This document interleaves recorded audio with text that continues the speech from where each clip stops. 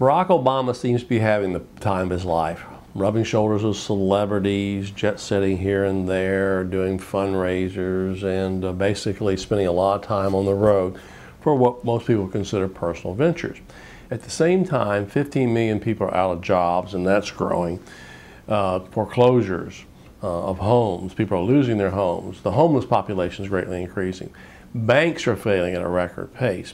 All the while, our president seems to be having a ball, but at taxpayer expense. Let me give you a few of, I have a long list here of items that you might want to consider as I go through. I'm just going to read a few of the items on my long list, which is found, by the way, on a commentary I've written that you can access at rutherford.org.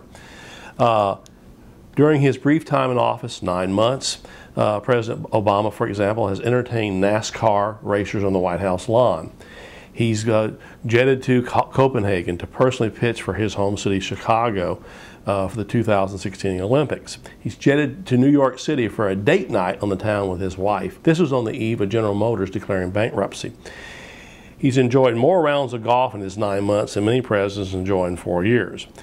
He's gone on family vacations to the Grand Canyon to look down in a deep hole, to Martha's Vineyard. He's been on numerous television shows. He's visited more foreign countries than any president in his first year of office that's ever sat.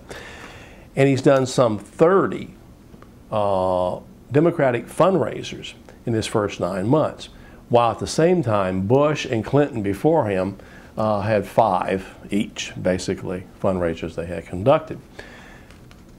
I understand that presidents have to do certain things, but the problem with a lot of what Obama's doing right now, and this has been criticized by left-wing, right-wing, independents, even Bill Maher, who's basically as far left as you can get, has criticized Obama for doing these kind of things. My problem with a lot of this is that we're paying for it, and this is not what we elected the president to do.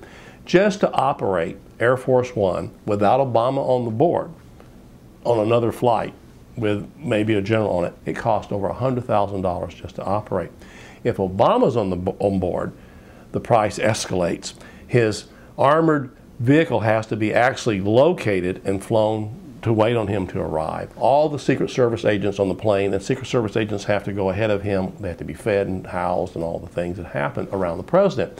In other words, these trips he's taking, like his date night trip to New York, cost taxpayers millions of dollars. This is not to say Obama's the only president that's done these kind of things. Remember, Ronald Reagan used to fly across the country to chop wood at his ranch, which I disagree with. And Bush spent a lot of days at his ranch down in Texas, with a chainsaw. And the press covered that like it was a joke. It's not a joke to me because, again, I don't elect a president to be on perpetual vacations and charging me for it. What do we need right now? I mean, the country's in a mess. What do we need? I think we need a hard-working president that does one thing, and one thing only: stay at his desk. Think about this. If Dave Letterman wants to interview him, he's been on the Dave Letterman show, Jay Leno, he's been all over television. Do you realize they'll come to the White House and it'll be brief and it won't cost us a cent? Dave Letterman will pay for it. What we need is Barack Obama to stay at his desk and get us back to work. Stop these banks from collapsing. If he's going to take trips, he should take trips to Peoria, to wherever he would want to go in the United States to make some of these companies put people back to work. As far as the Democratic fundraisers, I think that's egregious. I don't think the president should be raising money for the Democratic Party. I did not elect him to do that, and I don't want to pay for the trips. If he's going to raise money for anybody, he should raise money for the independents, the Republicans, and the Democrats, because he represents all the people. But that's the point. He shouldn't be raising any money for anybody. The thing is that Barack Obama represents everybody. He represents the Republicans, the Democrats, the independents, the Tea Party protesters, and even the people who watch Fox News, which he has currently a war with. So what I'm trying to say here is that we have a president, it seems like he's president of the Democratic Party, and we don't need that right now. We need him in Washington, hardworking, because our country's in a mess. So my plea to you, Mr. President, is get off the road, stop personal ventures and vacations, and get back to work and get this country up on its feet.